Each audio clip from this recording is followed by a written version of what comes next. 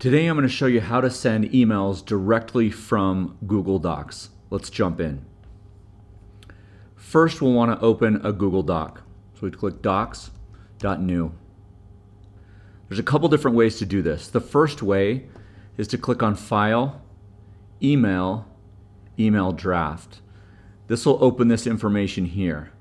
The second way to do this, if you don't see this under the File menu, is to click on Insert, go to Building Blocks, and then Email Draft.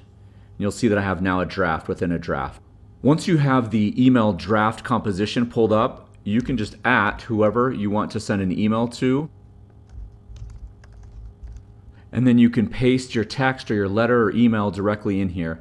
Now what you're looking for is this big blue button right here. When you click on this, this will be a preview in Gmail. You can see it says it right there. When I click on that, it's actually going to open up Gmail now and create a draft in email. You'll see here that it'll automatically pull this up. I've got some lorem ipsum text in here.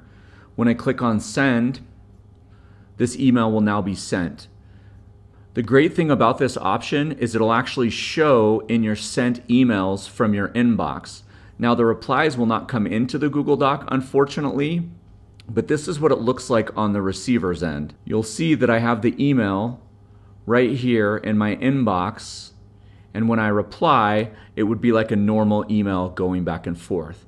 Another beautiful part about emailing straight from Google Docs is you can create a Google Doc, and instead of sharing it like you normally would to somebody's Google Drive or sending them an email that has it laid in, you can do that right from this document. So here's an agenda that I've created for tomorrow's meeting. When I click on File and I drop down to Email, I can email this file, and I have some of those options.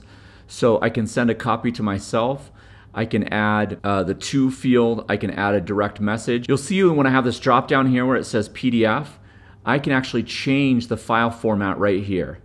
I can send it as a PDF, rich text, an open document, HTML, Microsoft Word, or plain text.